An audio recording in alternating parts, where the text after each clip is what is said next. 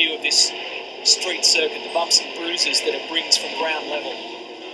Hey, Matty, I knew I'd get an opportunity to show you this great new transaxle gearbox. Here's one opened up for us. There's the diff in there. Obviously, the front of the car's up that way, so you've got your orientation right. But talking to Mark Winterbottom's guys down there, what they think is wrong with his car, in here's your set of 6 gears, and there's these dog rings and these dogs. I don't know if you can see those little square boxes, if you like. And when I use a shifter, you can see all of those moving back and forward, selecting different gears. And those little dogs, if you look at that one on the dog ring engaged on the dog on the gear, now if they're not nice and square, if they've been chunked off or taken away on the edge, they'll go in and then they'll jump back out. And that's what's happening. So it may not be a gearbox problem overall or a transaction problem, maybe more of a gear issue. Well done, Larko.